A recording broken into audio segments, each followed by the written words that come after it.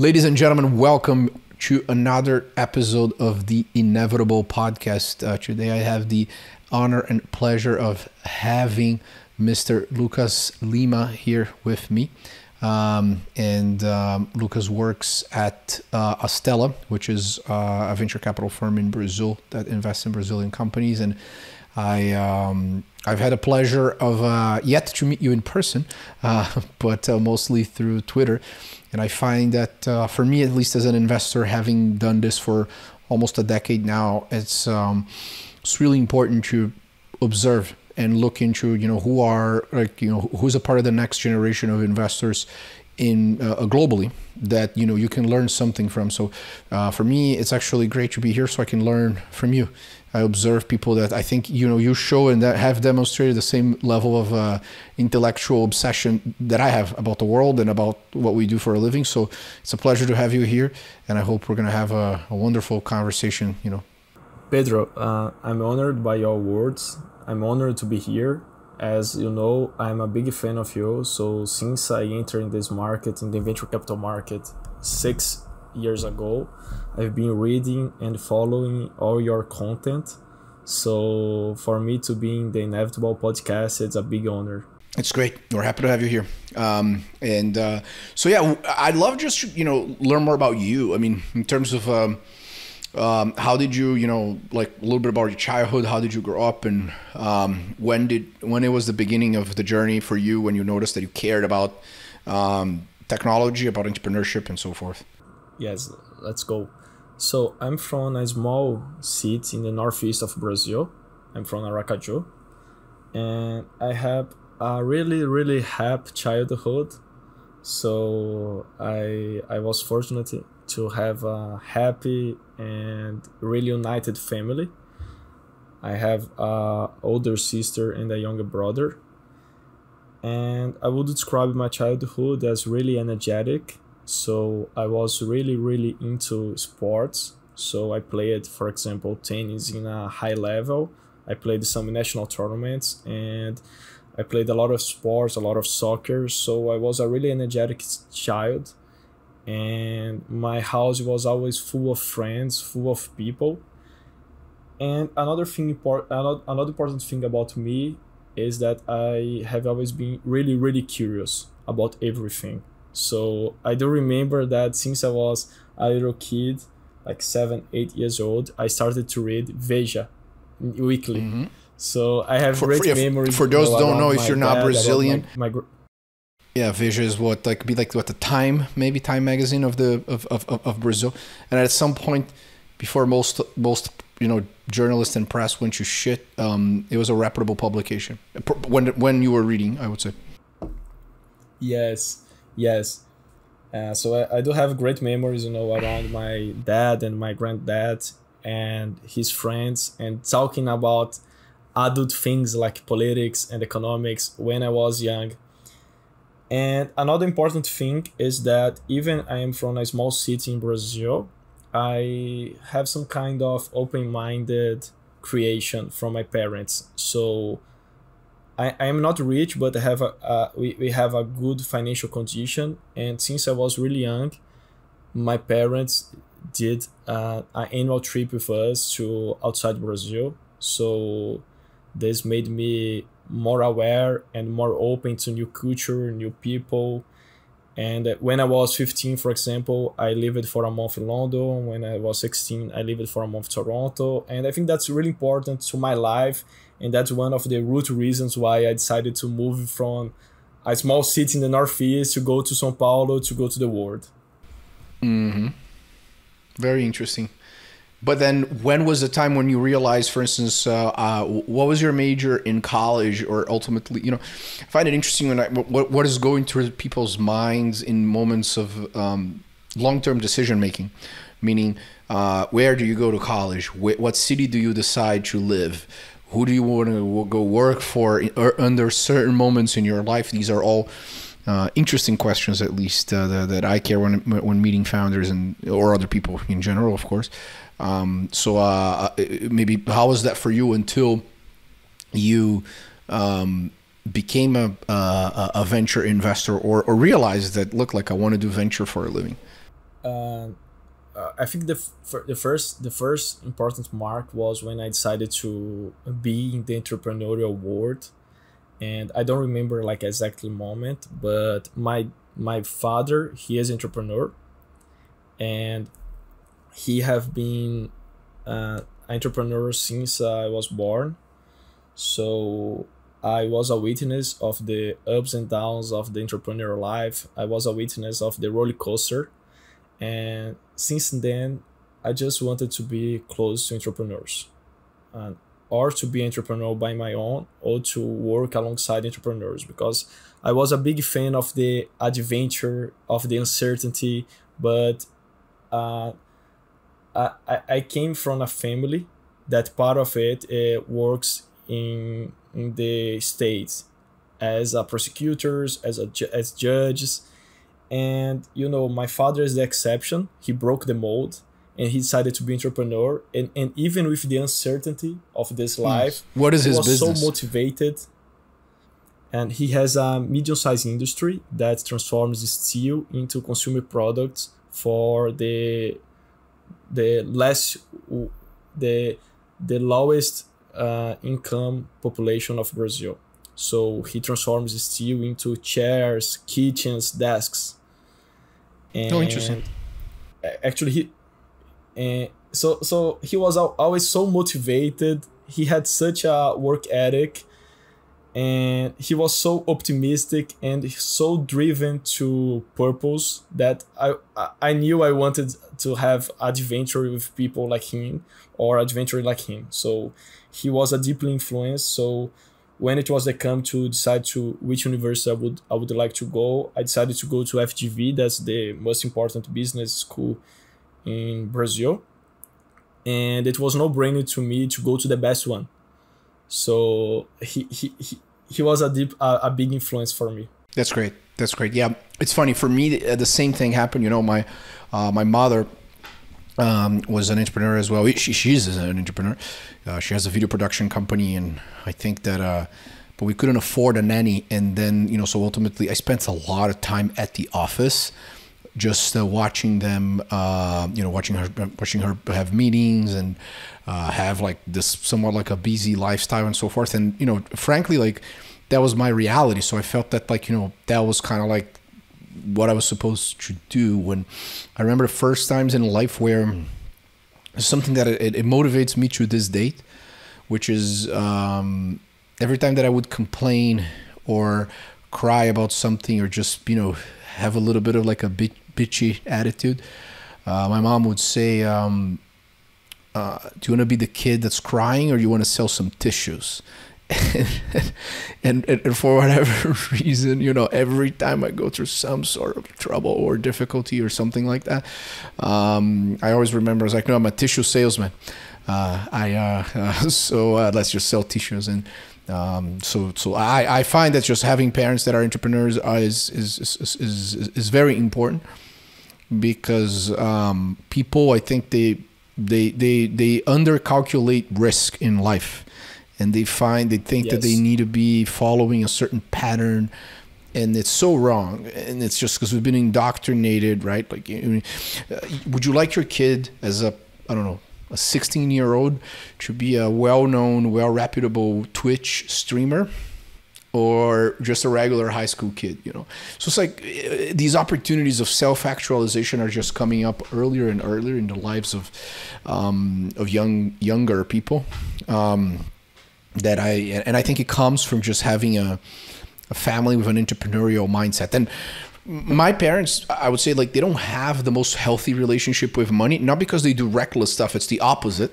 They're actually very disciplined, but they're fearful of not having money. And I think that that's not usually the right way to think about it.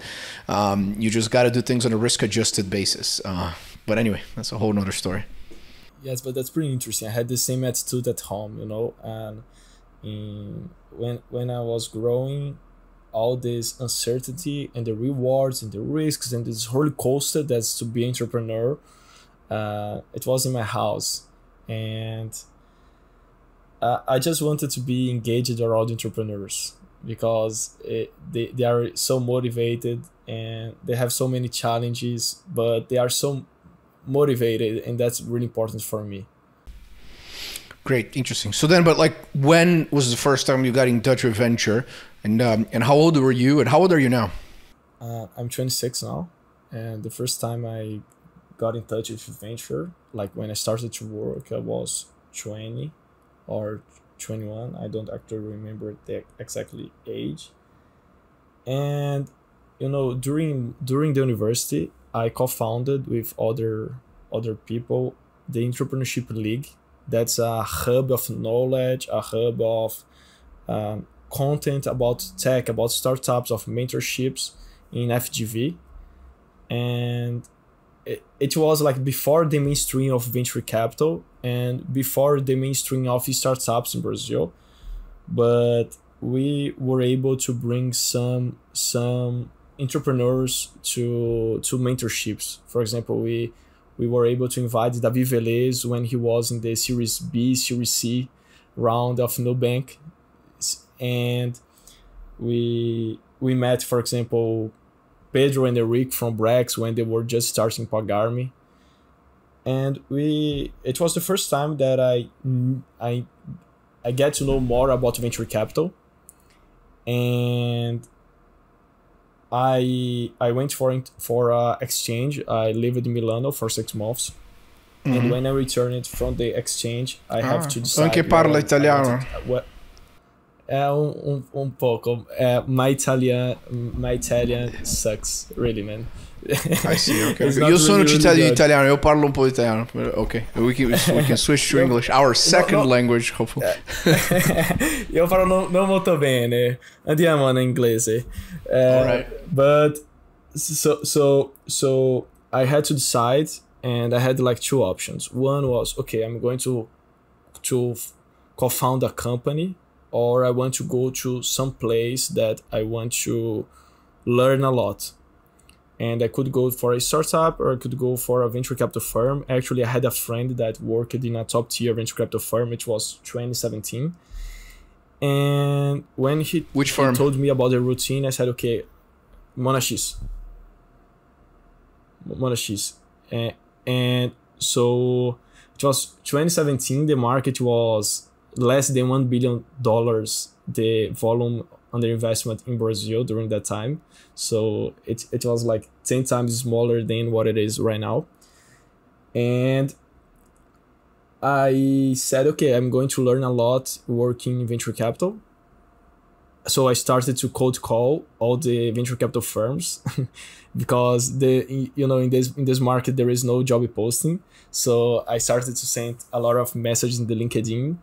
And I was really lucky to be hired by Fundo Pitanga. That's a deep tech firm that I worked for a year. So that was my first contact. But at that time, I didn't have this conscious of, I want to be a VC. My life will be to be a venture capital investor. I was not aware, but I fell in love after that. When I started Interesting. to work. Yeah, let's just break that apart a little bit in the sense that I got my job at Funders Club through another position that they were trying to hire, which was for an LP relations position. But before my first interview, I had already interviewed 34 different CEOs, written in 2 different investment memos. This is before my first phone screen. And then I sent all of that to them with fully well-written notes and so forth. And they were just like, who is this kid? But I knew that I had to brute force my way into the front door to eliminate all the kids from Stanford and Harvard that were in the funnel. Because I've contemplated many times doing the MBAs. This is a whole nother conversation. I still think it's a net positive. It's just not something that will suit me personally because of my personality, but just an opportunity cost. There's just like a whole nother thing there. But and I'm very fortunate for Boris and Alex at Funders Club. They gave me a chance alongside Jared Engelberg, that now it's the CEO of Cold Cove, a company I funded. But basically, the beautiful thing about venture is that everyone can be an investor. The barrier of entry is 0, but the barrier of permanence is very high, very high. And I think, unfortunately, a lot of people they're like in this in-between stage for a long time, because it just takes a long time to understand if you are a good investor or not. And it's only over when you return capital in the bank. It's what Chris Dovos, this is an experienced LP, says, only when the moolah is in the coolah, because you cannot eat paper returns, you can't eat IRR. So I even just share something here on the record. Just in November, I sold a bunch of things on the secondary markets and at full price, which was great. I think that the exaggeration already at macro was tremendous, and we were like, we got to take risk off the table because this is going to collapse. And I never thought that I thought that at this point, Russia would already have won the war. Never thought that the Ukrainians would be so resilient. And not that I would be financing this war with my taxes as well, which is unfortunate. But we were really considering, we're like, hey, I think they're going to start a war. But I was going back to what we were talking about. I think, sorry, I just got into this weird tangent. How to get a job in venture, right? If you're young, you got to work hard. You got to hustle. The best jobs are not listed. You need to build these relationships and immediately, unapologetically, just put yourself in front of these people and prove to them that you are interesting, that you can teach them something without being arrogant, right? So how did you do that for Pitanga?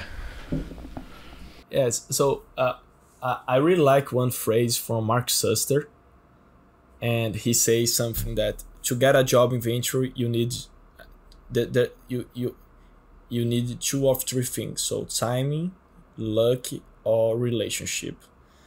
Because timing, the teams of venture capital firms are small. So one people more, one people less change the dynamics. So you have to find the right timing to enter in a place. You need luck, and of course you need relationships. So when a job is open, you could be hired. The only thing that you can control in these 3 variables, it's relationships. So you have to go outdoors and start to build relationships with people in the venture capital area. Mm-hmm. When I was starting in Pitanga in 2017, I have to say that venture capital in Brazil wasn't as hot as it is today. So all my friends, the most brilliant, were going to investment banking, were going to private equity and consulting firms, but I was almost the only one that went for a venture capital role. And for perspective, right now a lot of friends are going to are asking me how to go into venture, because venturing got mainstream in Brazil. But you have to be really passionate about. I don't think that a venture capital firm expects someone that is already ready for something, is ready for writing checks, but a venture capital firm is always expecting for someone that is really curious and have a really passion for entrepreneurship, that really likes the job. So you have to have a background that proves that. In my life, my background was the Entrepreneurship League, so the foundation that I co-founded and I created and has a legacy and is still running. That was my entry point. But right now, I think that the bar is higher. So I think that content is one of the best ways to prove that you are interested inside the market and you can really understand inside the market. Of course, I'm talking about a junior perspective. Mm-hmm. Okay. Yeah. But in the end, I will summarize that in a less polite but more direct way, is that no one gives a fuck about the fact that you exist. The universe owns you nothing, yes, and you better prove your value. Meaning, I like Tim O'Reilly, right? Like Creator Creator, so he says you got to open source is about adding more value than what you can capture. That's what you have to do to build relationships with people. You give them first, and you expect nothing in return, and then good things happen to you. Just do that on a consistent basis, and that's it. It's very simple. But yet again, I think you find a lot of these people that just think that they deserve your time, and they're wrong. So it's just interesting. you know, and it's a process, and I think it forces you to just be consistent and so forth. But you know, so then you worked there for a little bit. Pitanga, for those that don't know, is basically, it's one of those branded family offices, right? Like they are operated as a fund, but it's, you know, anchored by 2 to 3 Brazilian billionaires. This is not a disparagement in any way, shape, or form. It's just a very specialized firm. Imagine if 3 Brazilian billionaires started Lux Capital with the name of a tropical fruit. That's basically the summary. Great investments, but like, you know, probably what you're making, 1 or 2 investments a year, just a lot of thesis, Yes. a lot of calls, right? It was a different pace. Completely. And it was focused on deep tech. The thesis was, we are going to fund the most innovatives in terms of science Latin America companies. That's a really hard thesis to do in Latin America, because unfortunately we don't invest so much in science, and we don't encourage our scientists to be entrepreneurs. But that's the main thesis of Pitanga, and we were really successful in one of the investments. It's Satellogic. That's a company that right now is listed in Nasdaq. They did a SPAC last year, and that's the main case, the most important case of Pitanga. But it was like my school in life. I have to say it. I have so much gratitude, because both Fernando and Gabriel, the general partners, both of them taught me about deafness. And I think that they changed me in a way, because after that experience, I was always searching for deafness, because they are really, really deaf people. So they really like to understand the thesis of any company in a really, really deaf way, in a profound way.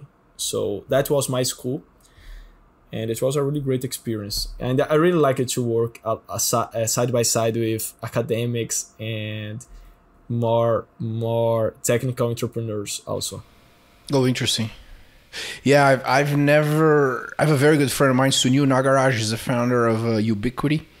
Left Bessemer and started, you know, and he does a bunch of deep tech stuff. And there's also what's the name of that guy that was from Vinci? Is a Brazilian guy that is a fund of funds that also does direct investments from, it's like a Pactual guy, I forgot his name. Gary, I think. Oh my God. He's an LP actually in Sunil's funds. Guy Perrimer, that's right. Yes, brilliant guy, smart, very, very smart guy. Yeah, I wouldn't know. His book is amazing. Yeah, I haven't seen the book, but just I met with him a few times. Brilliant person, and but he does that globally, right? So I find that just doing that locally, it is a shame, like you said, that's like we just don't invest enough for people to take risk. So it's interesting then.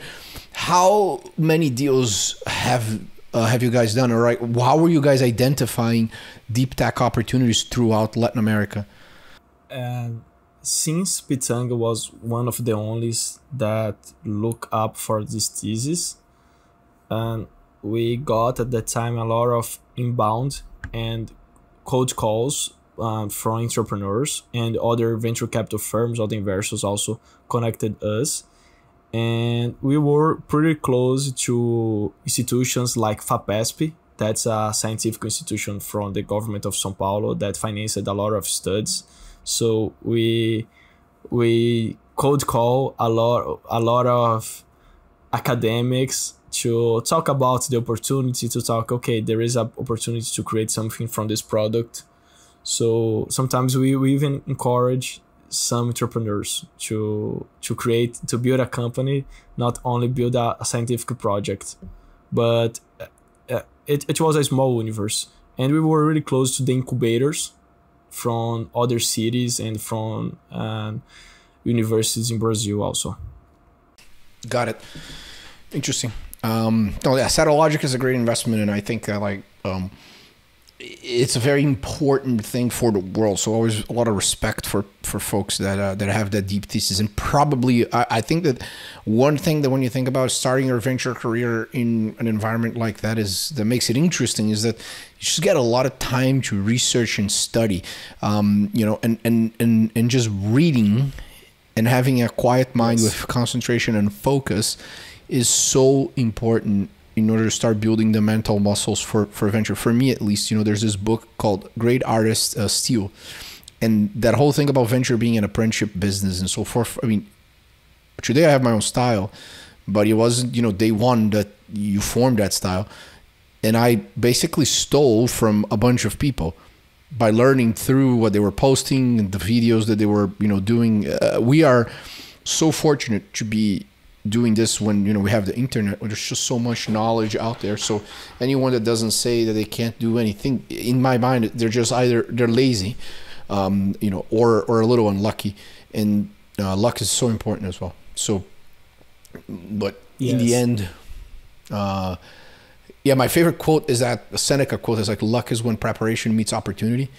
And but what I did in order to really learn ventures, like I fell in love with the business, and I was just kind of like, oh wow, I felt like I was 27 at the time, so almost your age, and it so a little much later, I would say, so but just it answered that question, which I think it's the most important question in life, which is kind of like, what is it that you like to do, that you feel like you're a little bit better than other people, that the world needs right now, and yet you still want to put a lot of effort into it. That is the most important question in life. For me, that's venture capital. And what I did was I looked into all the folks that were listed on the Midas list when I started a Funders Club, and every weekend I had a goal of like breaking apart one individual. Just like, I'm going to learn everything about Peter Fenton from Benchmark.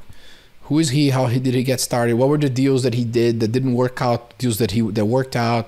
What was his background? Okay, let's learn about Doug Leone. Let's learn about Byron Dieter. And then every single week, I would just learn about someone new, and then until you develop your own style, right? So that was just quite helpful. I think that the most important thing and the hardest thing is that sometimes you just have to be in a deprecated position from a salary standpoint for entry-level positions. And that, I think, is the true economical gap. Because, my name is Pedro and I'm Brazilian. I really don't care about any of the minority Latino stuff conversations. I don't subscribe to that reality. I believe that if you are in a business of investing, you just got to be good. And there are many people that have Latin American backgrounds that have succeeded in this business. We got Santi Subotovsky at Emergence. There's Orlando Bravo that founded Toma Bravo. There are just countless. And I don't see them screaming angry on Twitter talking about, these types of things. There's always a way. But I find that to get an entry-level position, oftentimes, sometimes people are not getting paid. They're not getting paid enough. And you're at that point in life where kind of like, if you grew up in a less privileged economical position, how the hell you're going to sustain yourself? I think that is a true problem that needs to be solved. Because it is, I hope to be able to do that, because I do think that you can, at some point, whenever we have enough success and so forth, I think that is interesting. But then let's walk through then your transition from Pitanga, deep tech dedicated fund with only 3 LPs, to Astella, and a little bit more about what you're doing today. So you were doing it there. You realize, hey, I actually want to become a professional investor versus starting a company. Was that a realization you've had when you were at Pitanga? So I was at Pitanga, and it was like 2018, and I started to invest in cryptocurrencies, in ICOs, initial coin offerings. During that time, I was investing with a few friends, and we were successful because everyone was successful at that moment in the market, because it was like a bubble in the ICO market. But I was able to win some money. And one friend of mine that's senior than I, he decided to create a venture capital firm, and an investment firm, not venture capital, investment firm focused on ICOs. And I was so passionate about blockchain that I decided, okay, I will join you, and I will be full-time working on blockchain projects, to invest in blockchain projects, to invest in initial coin offerings. Because I just saw opportunity. I said, okay, I will go and I will see. I will be entrepreneur for a while, and I was pretty excited. And after I became full time in blockchain, 2 months later, the ICO bubble crashed. Just That's crashed. great. It's as if you just, like right now also, right? We are, in an interesting moment. Exactly. So there is no more money, no LPs, no full time. So there is no fund. So that was one of the first big challenges of my life, because I was working a place that I really loved, that I was learning a lot, and I decided to go to a place that it wasn't just successful. So I decided to go to the other side of the table. So I started to work on a startup, a blockchain startup, as a business development, as a biz dev. And I was working, designing tokenomics and other things. But after a while, I decided to leave this company because I think that I didn't fit really well into the culture. And But you didn't fit well. Sorry, you didn't fit well into the overall culture of that specific place, or the overall culture of like crypto ICO-ness, because that is its whole thing as well. Which now the difference is that, like, maybe like no more ICOs, now we got NFTs. It's the same vibe. I've been to both parties. Yes. I think both, not on the company, but also the company and the market. But it was just a lot of bullshit into ICOs and the blockchain in Brazil. The most successful people in this market was the exchanges, so and traders. But I wasn't witnessing really tech being developed into the market. So I confess that I was tired of blockchain, because I was missing to follow all the markets, other innovations. But before that, I decided to take some time for myself, and I worked like 4 months by my own as a consulting, working with my father for a while and helping other friends. And every day I was reading articles about tech, about venture capital, and I was listening podcasts about venture capital, about startups, about founders. I was many times I was listening like Astella podcast, Astella Playbook podcast. So I said, okay, this is something different. I'm using my free time to listen about venture capital. I think I love this. So I want to return to the game. And then I started a course. I went to a course on venture capital, and one of the guests was Laura, one of the partners of Astella. And during that lecture, we went for a coffee, and I said to her, okay, I want to work at Astella, and I want to work there. And after a few coffees, I was hired, so I was the first employee of Astella.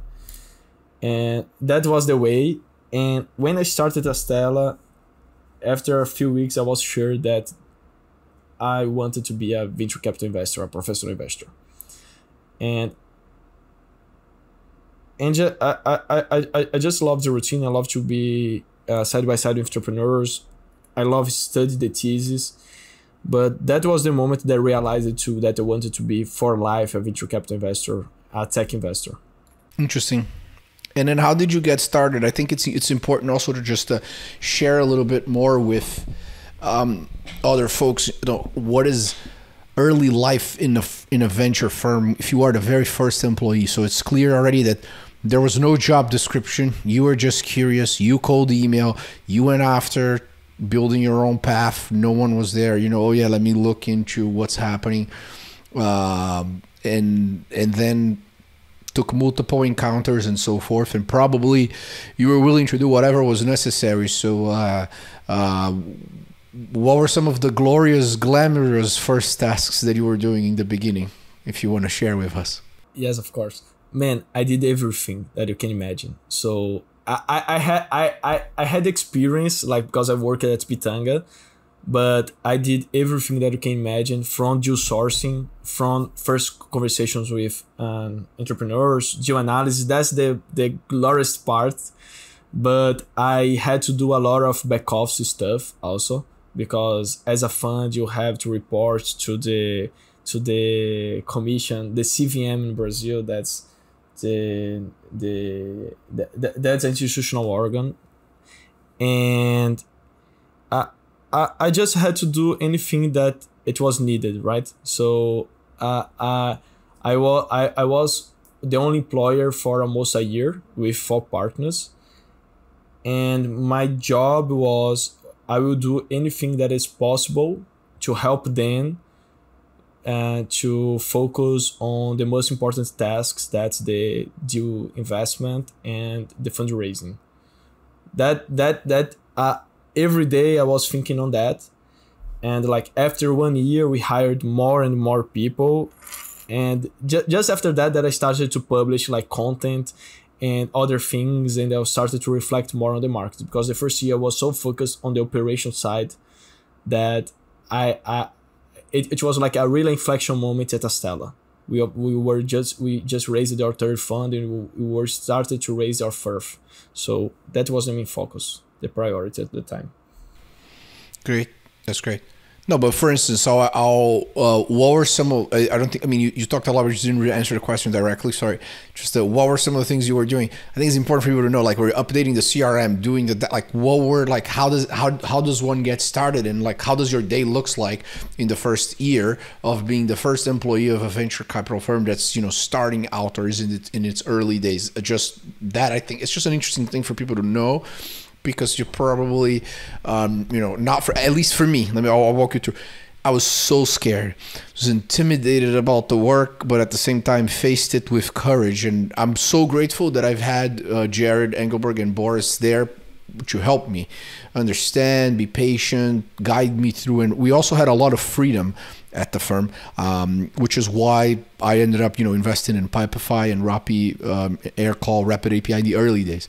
So I'd just love to learn, like, how was your routine? What was your, day look like? And how did you, yeah, I guess that was the question. Great. I would divide my day into 3 blocks.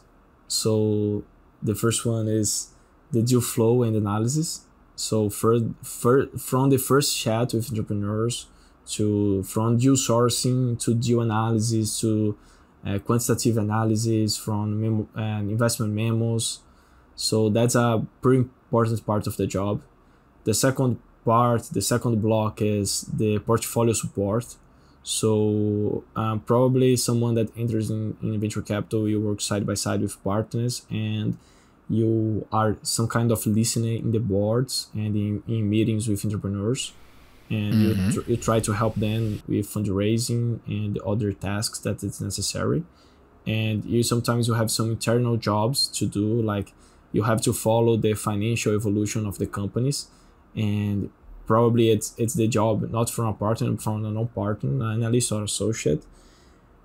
And the third part is usually the bureaucratic one that you probably have to do also. So you have to, as a venture capital firm, you have to report to LPs, you have to report for institutional, from institutions. So you have to, that's a part of your daily job. Probably as a junior or a mid-level, you won't be working at fundraising. So that would be the 4th block. But I would divide my day in the first year as in these 3 blocks.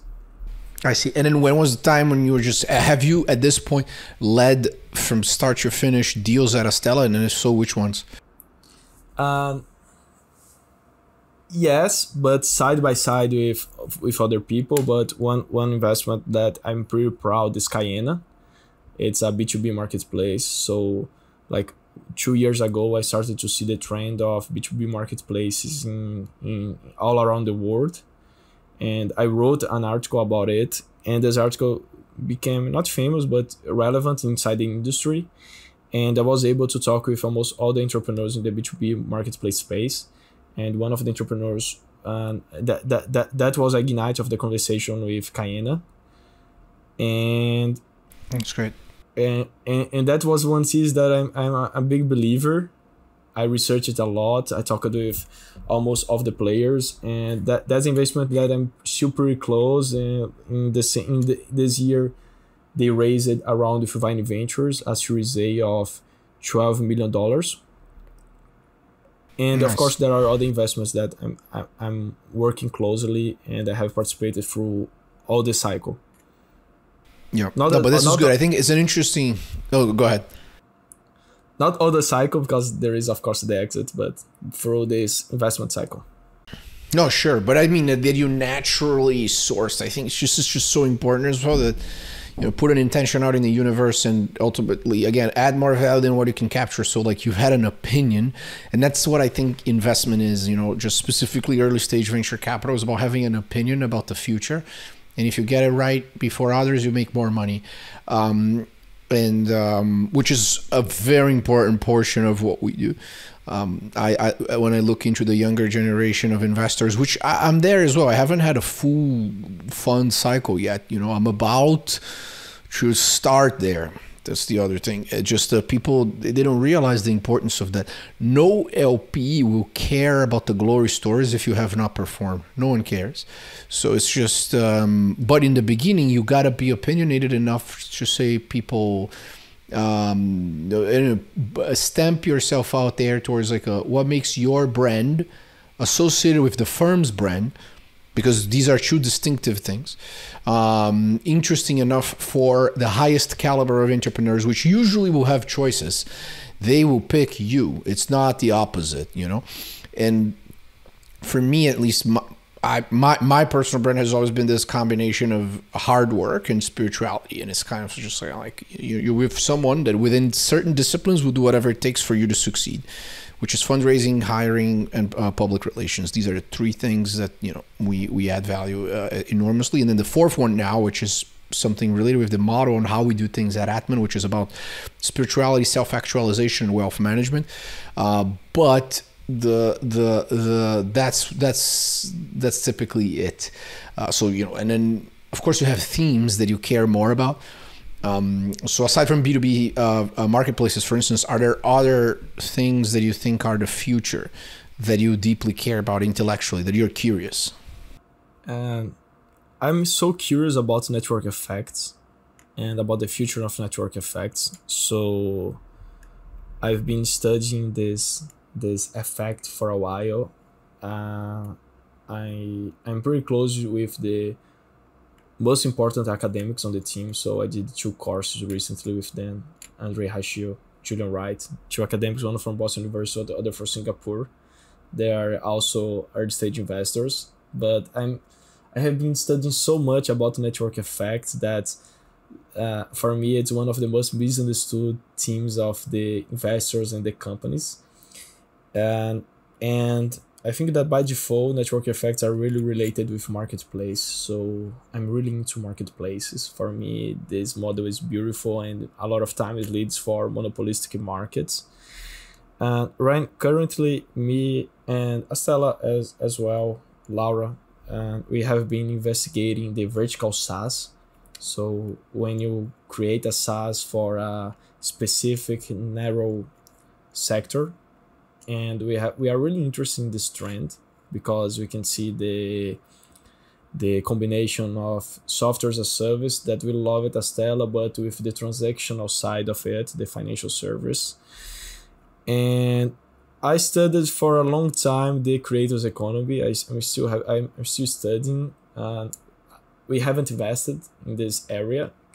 I haven't invested personally, but it's something that I'm really interested, because I think that there is this attention change, but I'm still not aware which platform will be the dominant, or if the main winner of this category will be like Instagram and TikTok. But it's something that I'm deeply interested also. Interesting. All right. Thank you. And then what do you think it's necessary to be a successful investor? So, what are the things you watch out for?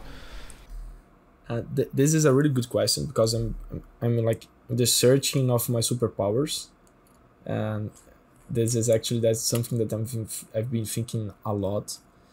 But I think that the first thing you need is to entrepreneurs needs to respect you and they like to work with you.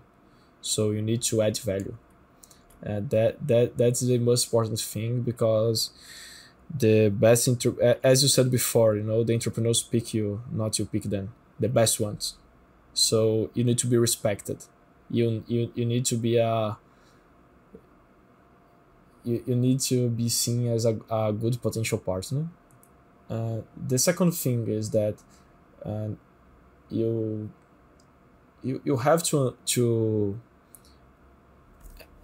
in my perspective, in my view, it's important to understand the thesis around it. So the evolution thesis around each market. So you need to understand and to be really close to what's happening in the world. For example, for a Brazilian investor, you need to know which companies are growing in US, in Asia, in other countries. You need to have a great communication skill. That's something that's pretty important for you as an investor. And you need to create your superpower. It can be, as you said, hiring. It can be an add-on product. You can be the most well-connected investor in the market. But you need to create an edge. You can be a really good content creator. You can have a great audience. But you need... I think that to cross the chasm as an investor, you need to create and develop a superpower. I'm still searching for my own. Does it make sense for interesting. you? Oh, I know. It does 100%. I think it's just finding your superpowers though as an investor is extremely important, because you want to be Michael Jordan playing basketball, Usain Bolt running, right?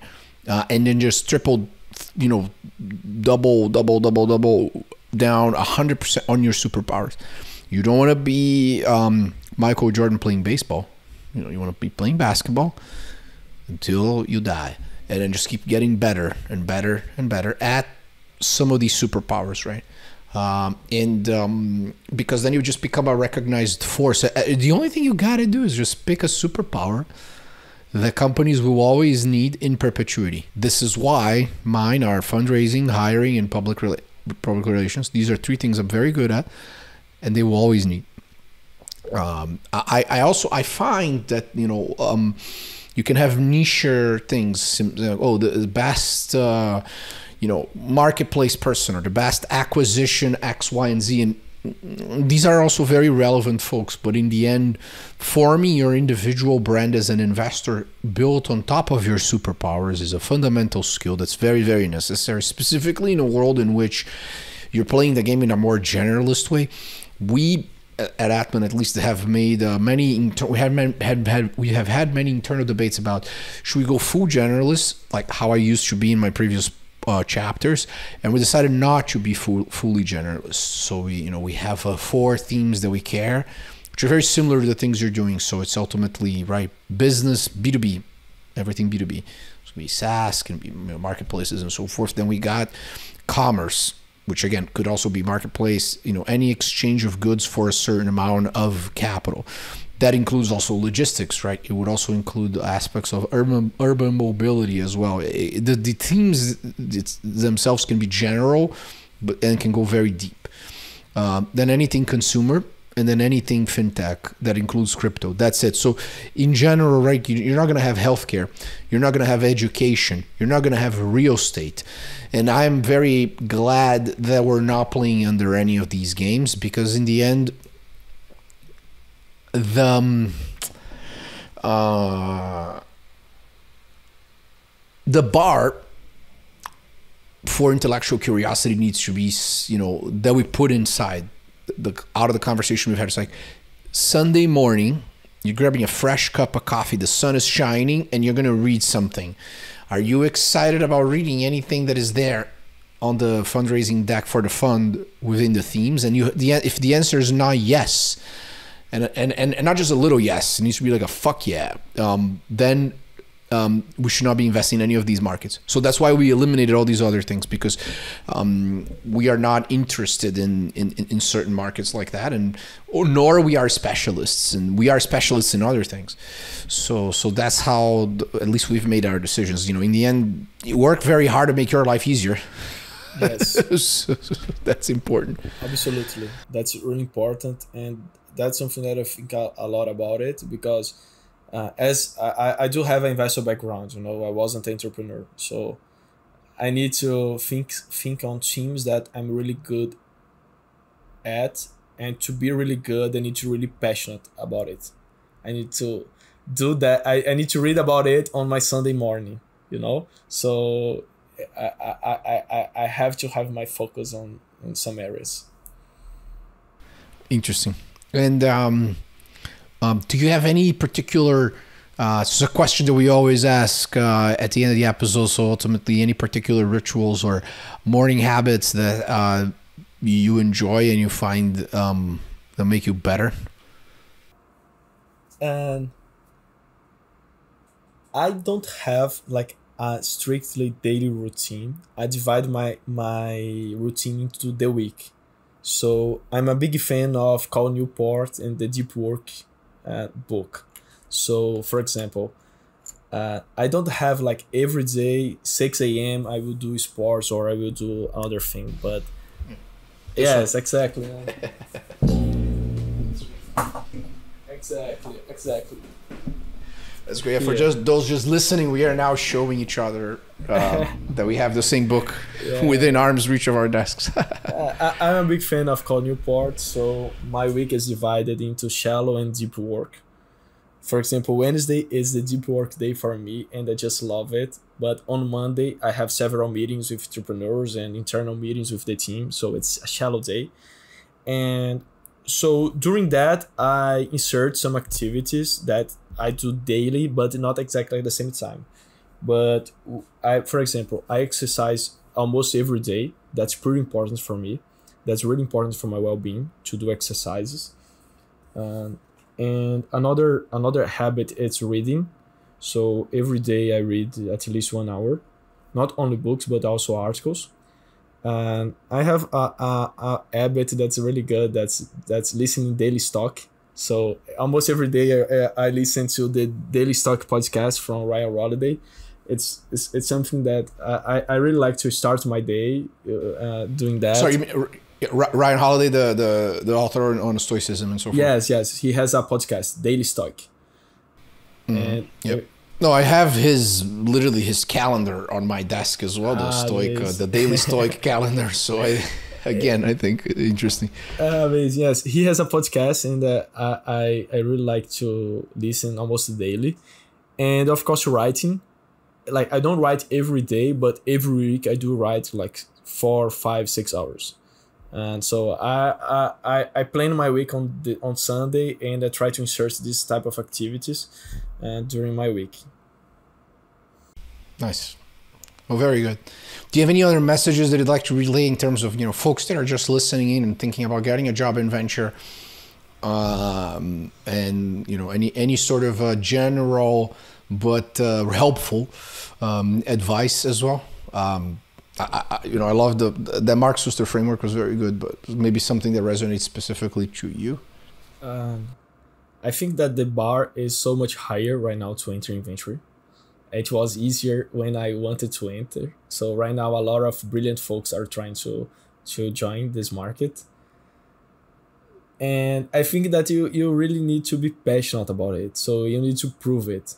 So if you love this market, start to write, start to talk with people. As Pedro said, give more than receive right now, but prove that you try to consume all the possible content in the internet about it. That's my advice. The other one is subscribe to Abreu newsletter. That's my own newsletter. I talk a lot about venture capital, and these are my two advice. But you have to be passionate about it. So you have to be curious and you have to be passionate. That's great. Well, when you come to Miami, I want to play tennis with you because I have just started it and I suck, so it's going to be good. And then naturally, I enjoy putting myself in uncomfortable situations. So, but Lucas, I appreciate your time. It was great learning a little bit more about you, your path into venture, and thanks for coming on the show. Pedro, thank you very much. It was a big pleasure. For me, it's an honor to be here in the Inevitable podcast that I have listened so many times. Thank you for the invitation. Thanks, Lucas. And for those listening, you already know the whole thing. You can find us in all platforms. Please like, subscribe, help us train the algorithm, and see you next time.